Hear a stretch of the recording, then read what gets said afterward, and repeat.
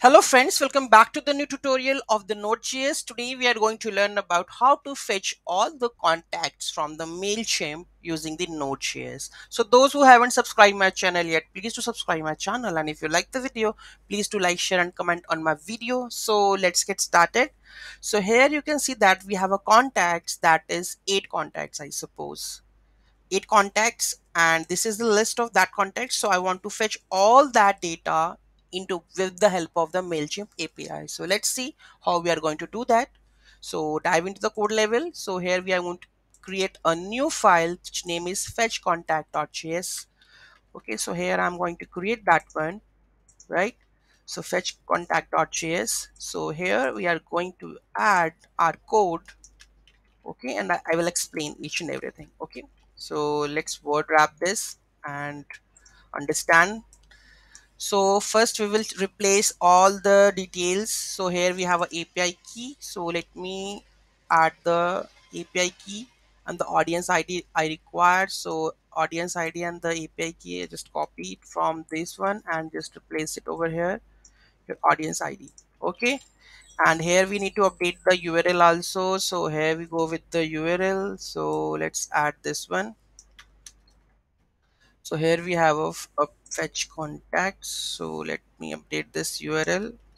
Okay, this is done. Fetch contacts, this is a get API URL, and this authorization we need to update. So here we go with the authorization.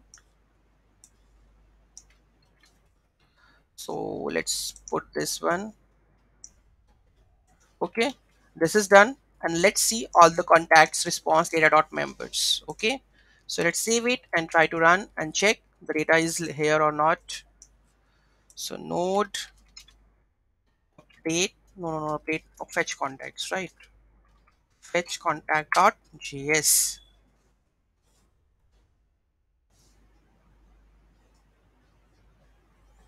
Let's see. So here we have the fetch contacts. So contacts, first one is Magento developer email address. Okay, so first record is Magento developer, then test 90. This is first one. Okay, then we have a second record test 90. So this is test 90. Then we have a test 901, then test 901. You can see that we have fetched all the details and see that we have a contact ID also. So this is contact ID.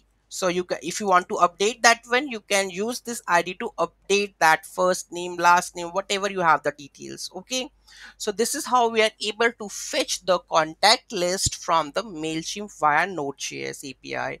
Any doubt, any query in that, just do let me know in the comment section. Thank you so much for watching this video. Have a great day.